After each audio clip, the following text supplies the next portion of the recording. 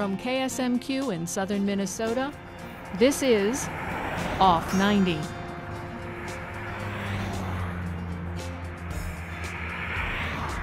This week we visit Mankato, Winona, Austin.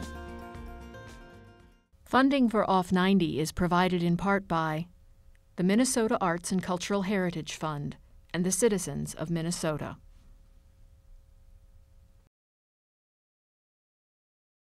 The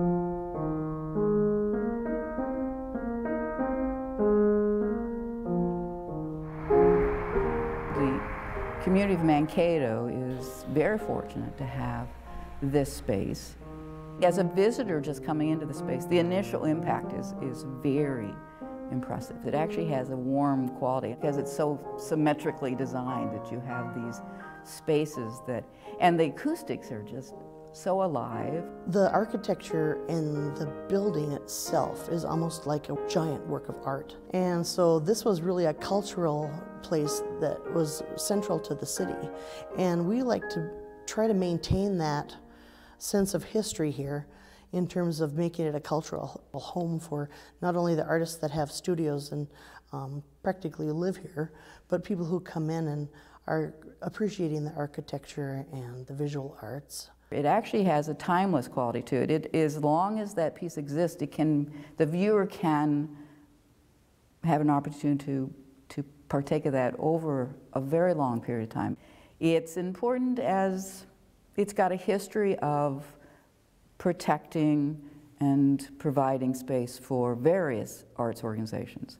Artists that have studios in the basement can continue their work in a protective environment, 24-hour access at a reasonable price. People can walk in the door and share with the artist their vision of a world that they've created. Andrew Carnegie was very successful not only as a businessman, but also in accomplishing his vision of providing information and education to children throughout the whole entire country and in Europe. Carnegie funded 65 libraries in Minnesota, and about 40 of them survive. And they serve a lot of different functions. Now, throughout the country, a lot of them have survived as art galleries. So his gifts of libraries in 800 plus communities to the United States added to the public education system in a huge way because it allowed access to information at any age level. So you could learn, if you were 80 years old, you could come in and learn anything you wanted to about forestry or mining or art.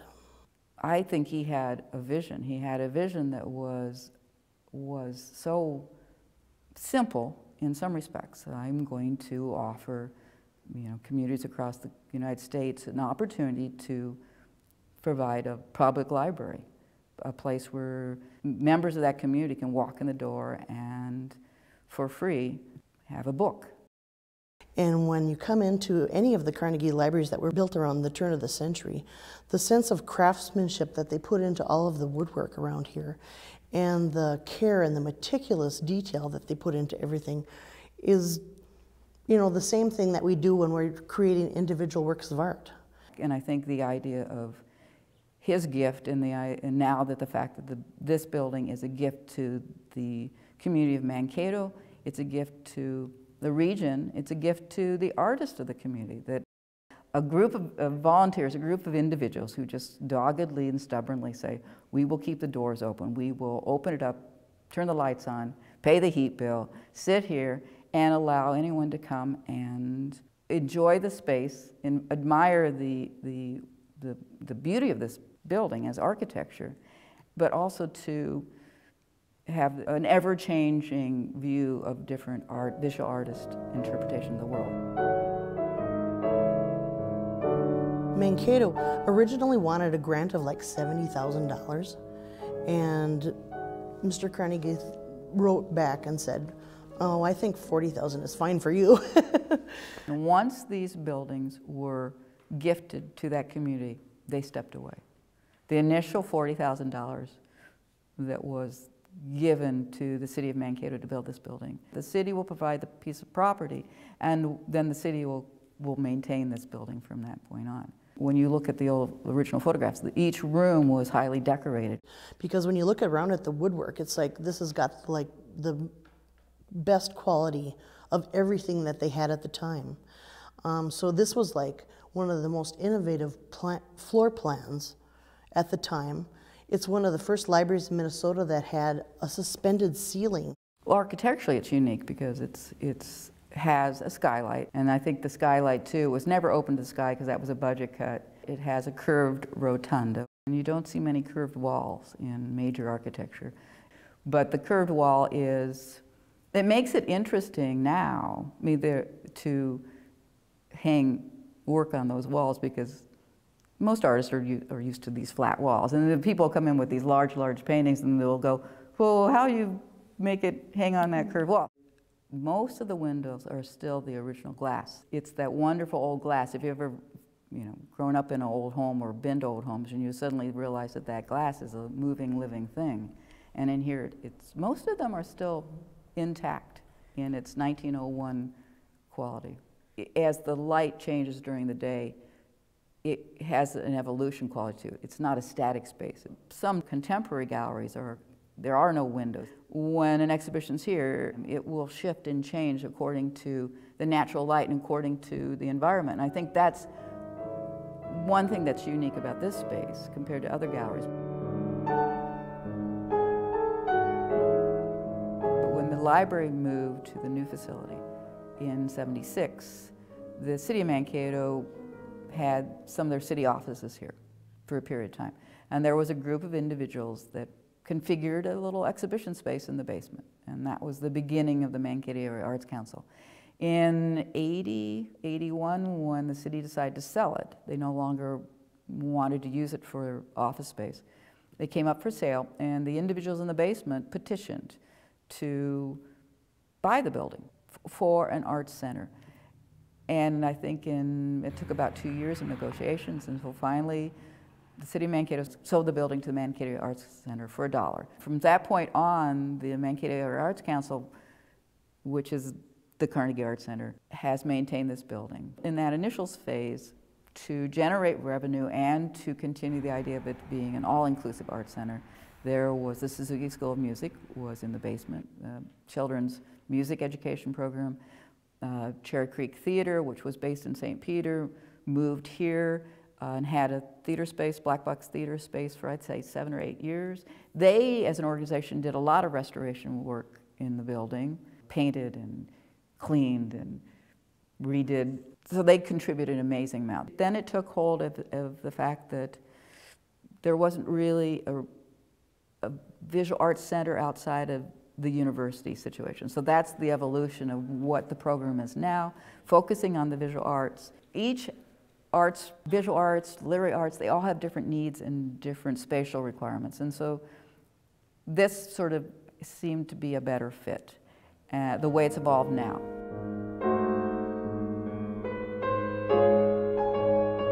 The purpose is to provide a protective space for visual artists in this region, in this community. There are private studios that the artists that are lucky enough to be able to rent a space. We have waiting lists for that, but people change and they leave the space. That's a highly valuable aspect of this facility, because a lot of people, young artists, are renting space.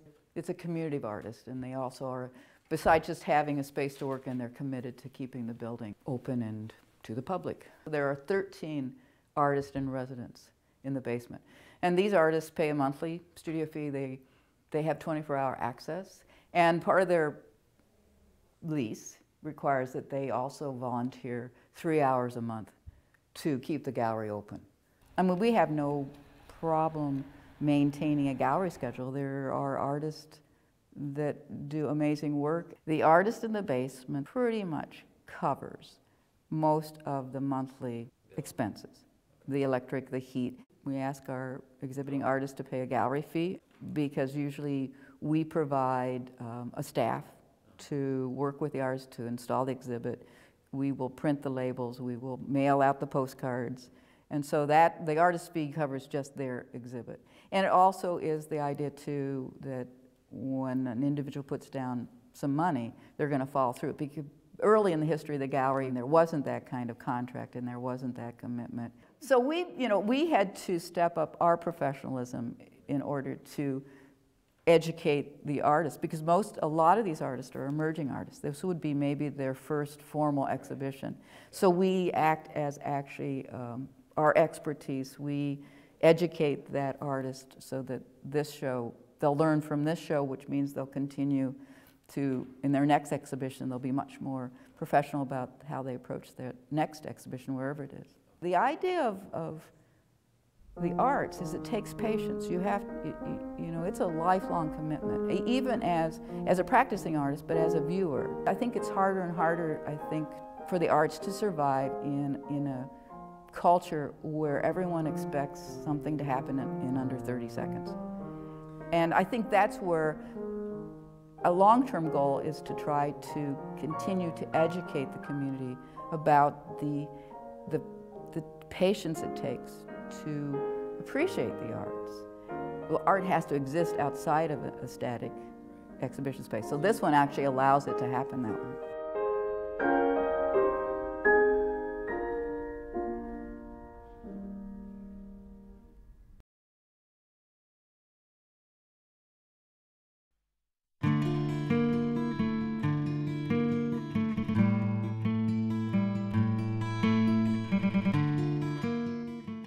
My name is Mary Solberg, and I'm a visual artist. I've always had an aptitude for art. I think in high school I realized I had an aptitude for it. I won a few awards then. You can kind of go into the area that you etched.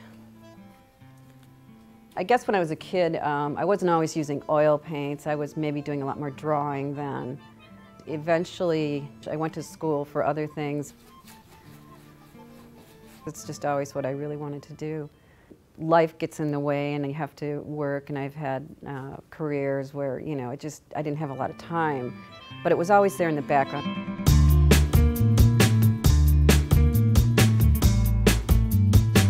And eventually went back to school to Viterbo University in La Crosse after being a lot of other places and doing a lot of other things, to get my fine art degree, because it's just always what I really wanted to do.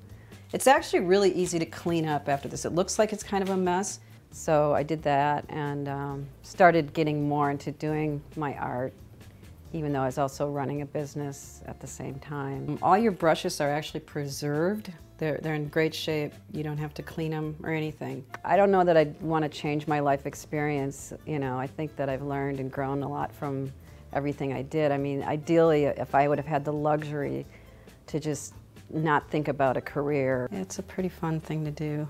It was always my hope that, you know, I would generate enough income some way to allow myself to just devote to my creative life. And actually in the last couple, 3 years, I've been able to more and more do it full time. So sometimes you can wreck it and it's hard to recover, but it's almost a compulsion, I would have to say. It's kind of like being in the zone. I try to get in the studio every day that I can, that I'm able to. And I'm fortunate that I have my studio at home. So I usually get in there by about 9, 10 o'clock, and then work all day long till about 6. This is actually matte. It's wax mixed with resin. I'm hyper aware, I'm very aware. I'm really living in the moment. So it's not an avoidance thing, it's really an immersion thing. It feels really great, time goes by, passes, and it's just the process itself is just really gratifying. And I just, I actually mix paints right on this palette. I really don't even recognize time going by, it's evolving as I'm before the canvas or the board or whatever, and I'm kind of free associating in the background. It's just a very, and literally hours can go by. And then I just kind of start adding color, and I sometimes forget to eat, which is unusual for me. So it's just, it's a great place to be. It's almost like layers and layers. It just kind of builds up, and I'm definitely a portrait artist. I think that the eyes tell a lot. I think, it's a very obvious way to express an emotion because, a face does give you a lot of information. I would say my portraits were more about a psychological impact. The hardest thing is starting a new one usually, and sometimes it's just all there and I know what I want to do. It flows pretty good, and then other times, it's just kind of a struggle. I call them everyday icons, various people from my life or historic people. I think there's sacred in all of us, and so it's my way of sort of venerating, just the everyday person. This is actually kind of a portrait of a dear friend of mine who passed away, but she was a very beautiful, very mystical lady. I call it the fortune teller. She was very exotic, and she would look at you that way, like she could see right through you. So, yeah, she was something. It definitely feels like playing. At this point, it's, the image is pretty much there. So now I'm just sort of making it, a little more interesting and trying different things. A lot of my images are obviously based on sort of religious iconography, but they're about, some of them are tongue-in-cheek, obviously. It's a self-portrait of myself as Eve.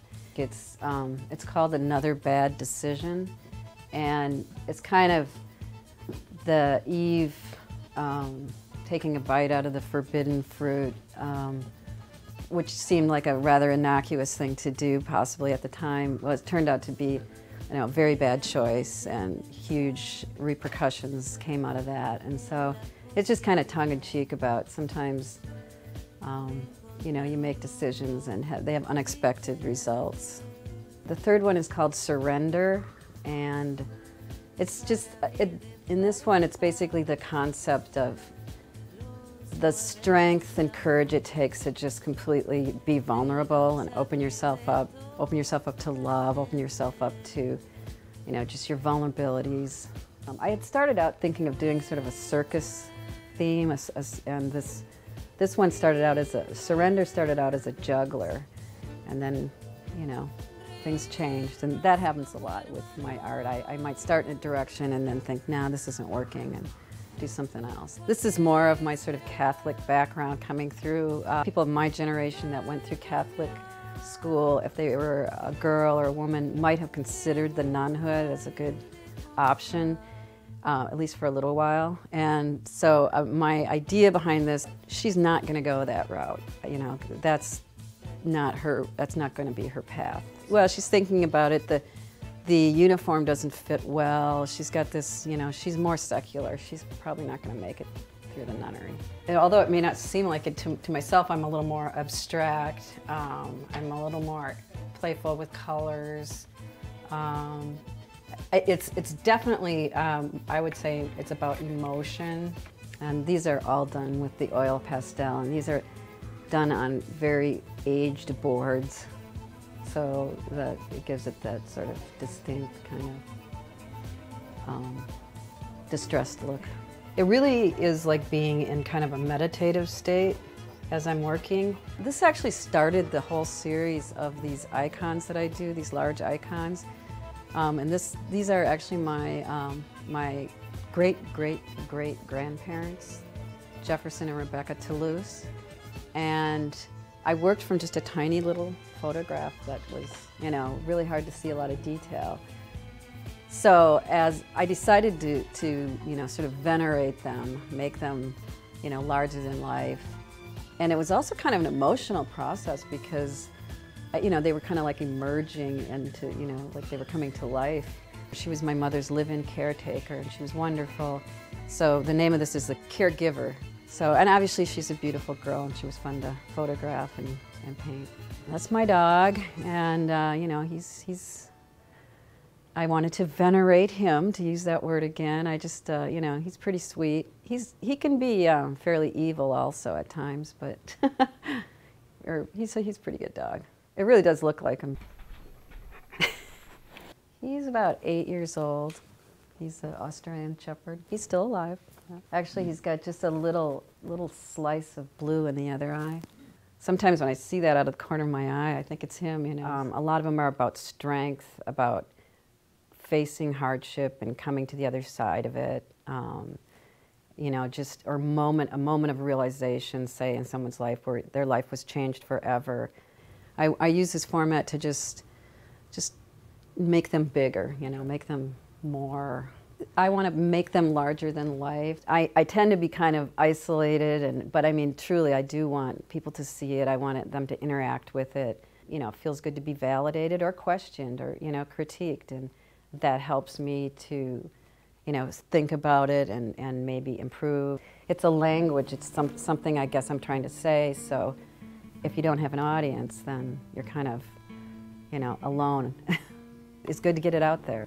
Well, I hope that in some cases that they're moved or it reminds them or brings some emotion out of them. I kind of like them to just take away from it what they want. And other times it's just more, I just want to paint a pretty picture. There's so many things that influence me. Old photographs and family photographs and just interesting, strange images. I'm really into painting my ancestors and family, and so I collect a lot of pictures. I also just find pictures sometimes at antique places or junk places. But they're a lot of the inspiration of my art. Sometimes dreams. Sometimes in the morning I know exactly what I'm going to do, and other times it's a little more work. I'll just sit and look through my images and see if something comes. You know, it's weeks, days. It depends. Sometimes it really flows, and you know, I can, you know, in under a week I can get a painting done, or I might even do something in a couple days. Well, I'm very influenced by the masters, Da Vinci, Michelangelo, Caravaggio, Lucas, Cranach the Elder.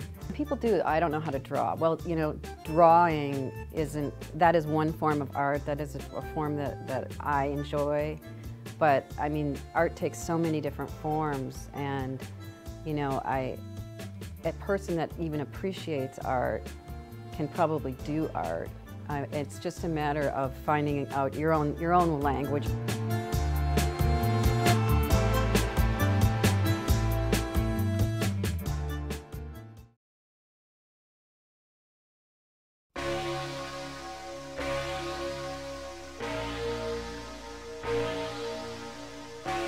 Well, you know, I'm a donut guy, and I think overall our donuts are probably the biggest in the Midwest.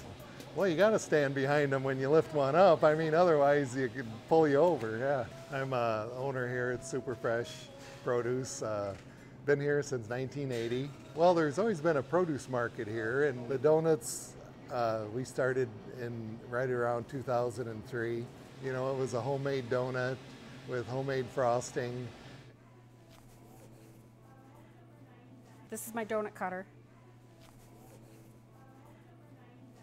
These are the regular donut. So I pull that out. My scrap does get used again. I'll use it to make cinnamon rolls. I'm going to do a couple long johns here right now. There we go. And then we just kind of stretch them out and pat them down. And this is where our big ones come in. So what I'll do is I'll stretch this out a little bit more because they are so big and it would take forever to fry all the way through on them. So we stretch it out a little bit more, make sure all the air bubbles are out of there. There's my big donut cutter. And it's got to have a hole in the center. These are the biggest.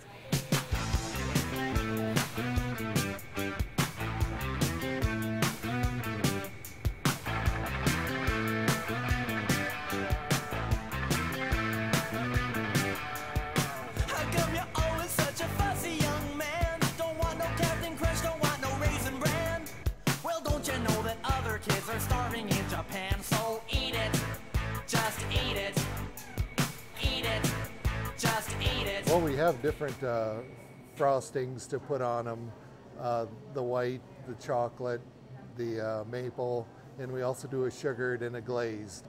Lots of times people call ahead and we'll order them a special way, and we've written a happy birthday on them too, different things like that. The big donuts are $2.09 each. We try to keep them affordable. Just the overall taste of them, it's like they took their time and did it right. Who buys our donuts? It's just a great cross section of the community, and people from out of state come in. Certainly local people, rural people. It's young people, it's older people. There is really no person that you can categorize as a donut eater. Every donut here is big, but it's like 3 donuts in one, so it fills me up pretty good.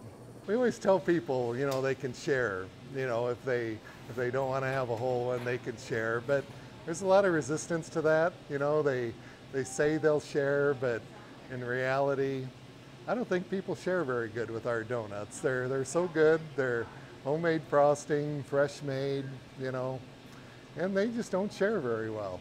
I came here to buy as many donuts as my stomachs can carry.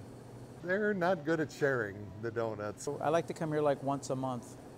I don't want to get tired of the donuts. Oh, you want to have that special treat. Well, I just got done moving a piano, so I figured I deserve a donut this morning. So I usually get their coffee. They have great coffee here too. I've toured the whole United States. This is the best donuts. Sorry, Winchell's.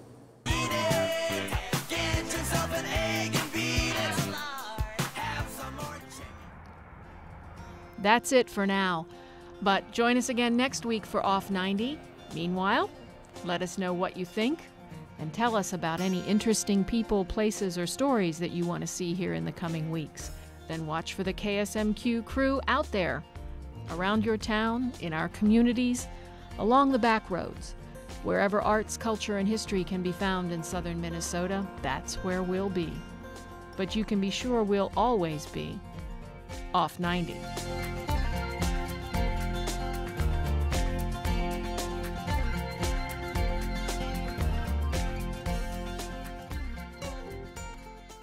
Funding for Off 90 is provided in part by the Minnesota Arts and Cultural Heritage Fund and the citizens of Minnesota.